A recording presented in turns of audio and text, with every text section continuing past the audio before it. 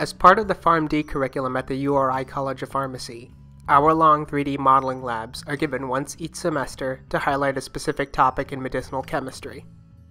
The labs are part of a weekly 3-hour laboratory course taught jointly between pharmacy practice faculty, pharmacy residents, and P4 pharmacy students on academic rotation. The purpose of the laboratory course is to provide a setting for pharmacy students to develop soft skills and hard skills necessary for the profession. Soft skills include the ability to work as part of a team in clinical exams and the ability to communicate appropriately when counseling a patient. Hard skills include blood pressure monitoring and vaccine administration. 3D modeling labs provide a setting for group learning of medicinal chemistry, encouraging students to better understand the mechanism of action and therapeutic implications of specific drugs. The labs are taught within a specially constructed suite equipped with computer workstations, and are administered in small group sessions of 12 to 16 students each. 2 major technologies are employed to enhance understanding of a given topic: 3D computer modeling and 3D printing. These technologies give students an opportunity to become more hands-on with the material, encouraging retention of the information being discussed.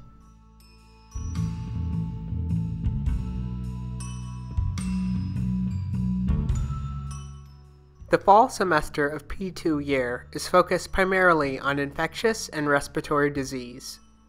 The lab for this semester was based off a Nobel Prize-winning publication discussing the binding of several antibiotics to the large subunit of a bacterial ribosome.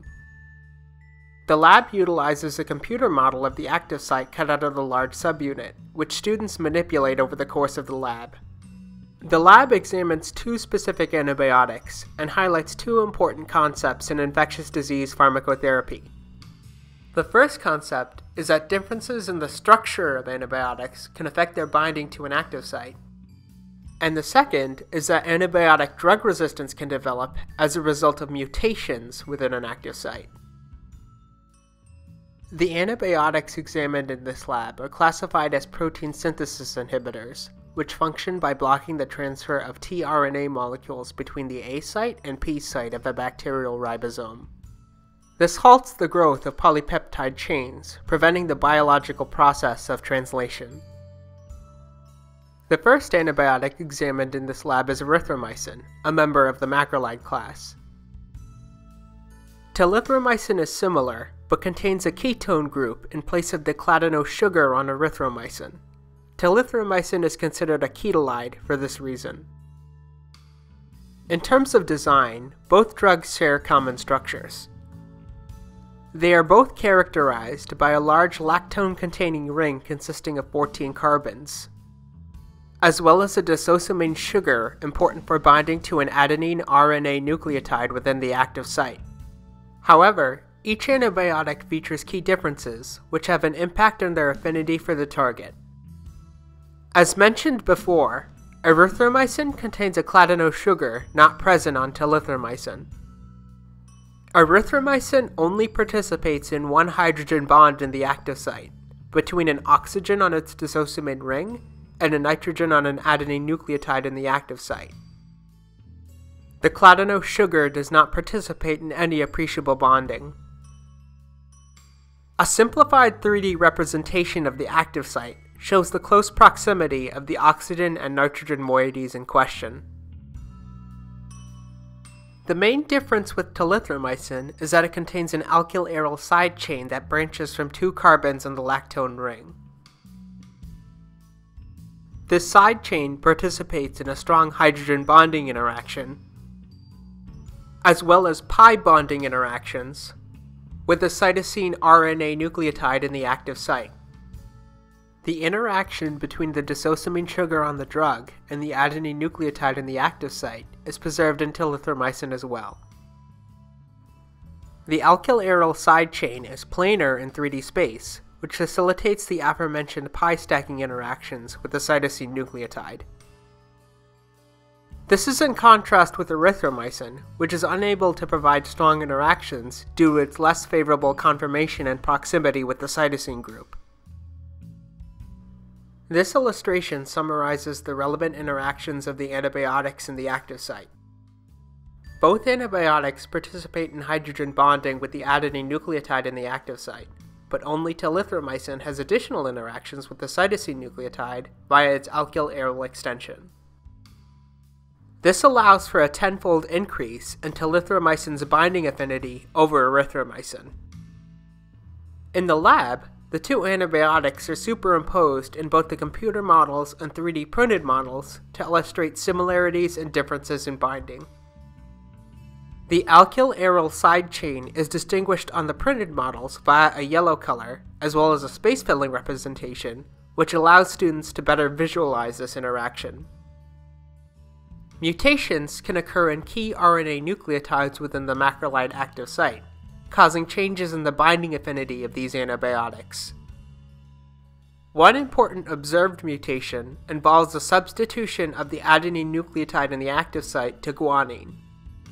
Guanine contains an amine group shifted relative to adenine, bringing the nucleotide in closer proximity to the drug. In the modeling software, this concept is illustrated by artificially mutating the nucleotide in question from adenine to guanine. Students can clearly see the steric clash that occurs between the nucleotide and the drug when switching between adenine and guanine in the software. In reality, the antibiotics can compensate for this by slightly shifting their position in the active site, though this results in a 10,000-fold decrease in binding affinity. The final section of this video will go over the process for preparing a model for 3D printing. A preparation of a model of the Zika virus will be shown in this example. Structure data can be generated from a variety of scientific techniques, most commonly X-ray crystallography. This particular model of the virus was generated using cryo-electron microscopy, or cryo-EM. After structures are published, they are stored on online databases and can be viewed for free. The major source for protein structure data is the RCSB Protein Databank, or PDB for short. Each individual structure on this website is associated with a 4-character code, which can be used to access structural data via molecular viewers. There are many free viewers available, but the program Chimera is a strong choice for use in preparing protein models for 3D printing. PDB data usually appears as a ball and stick form, or basic ribbon form, when brought into a molecular viewer, which can make it hard to distinguish between protein and relevant ligands. This model of an opioid receptor clearly demonstrates this issue. The structure can be manipulated in the viewer using console commands and simple drop-down menus to create a printable object. Certain amino acids, ligands, or even individual atoms can be freely colored to communicate a specific point. Models can also be represented using different options, including a surface. Ribbon and surface representations are ideal for 3D printing. In this example, several small monosaccharides have been colored on the virus to highlight important sites of glycosylation. These sites distinguish Zika from other flaviviruses. The final model's monosaccharides are colored red and also feature colored and surfaced individual subunits to communicate the virus's patchwork-like structure. Of note, structural supports can be added within the program to improve the strength of given models. Supports may be necessary for certain models to survive the 3D printing process. These are particularly useful if printing ribbon models. Models are imported into the printing software, where final adjustments can be made. When the printer is started, the software cuts the object into layers and applies ink and binder layer by layer until the object is completed.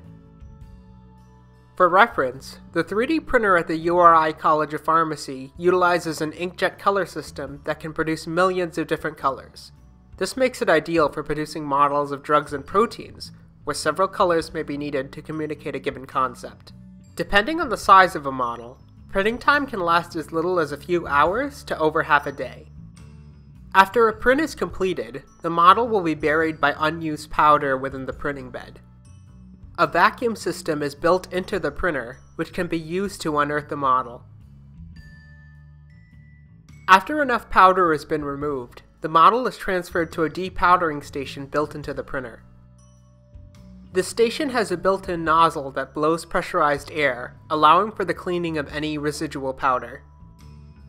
Notice how an opening has been built into the model, which allows for any powder inside the model to be drained or blown out. After the powder has been completely removed, the model is taken to a post-processing station where resin is poured over it. This resin strengthens the model and adds definition to the coloring. After the model has been completely covered in resin, it is placed on a drying bed for an hour or two for completion.